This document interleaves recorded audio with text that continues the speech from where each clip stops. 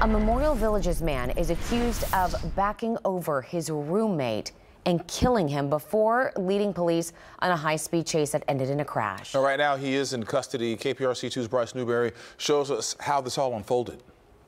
The police department here has not investigated a homicide in decades, possibly since the late 1970s, the chief told me today. But tonight, that suspect is facing 3 charges, including manslaughter, and more may be coming. This home wrapped in police tape is in a neighborhood once ranked the safest in Texas. The Villages has a murder or a case like this probably every 25 or 30 years. Memorial Village's police got a call to the home Thursday night for an argument with a report of the suspect being suicidal. As they pulled up, they saw the victim, a 76-year-old homeowner, come out of the house before dash camera video captured 34-year-old Mitchell Adair back his truck into the man at a fast speed.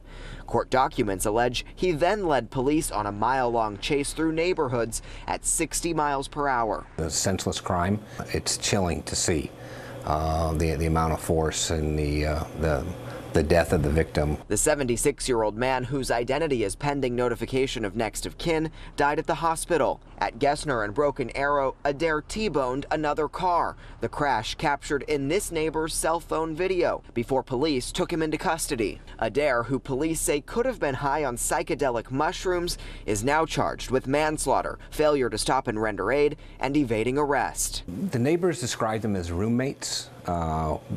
Possibly a relationship between the two of them, but it looked like they did have separate living arrangements inside of the house. Next-door neighbor Richard Peterson says it all comes as a shock to the quiet community. The best person, friend, neighbor anyone could ever ask for. We would never expect anything like this to happen. Jail records show Adair is being held on a $500,000 bond, but the chief says more charges are possible as this investigation continues.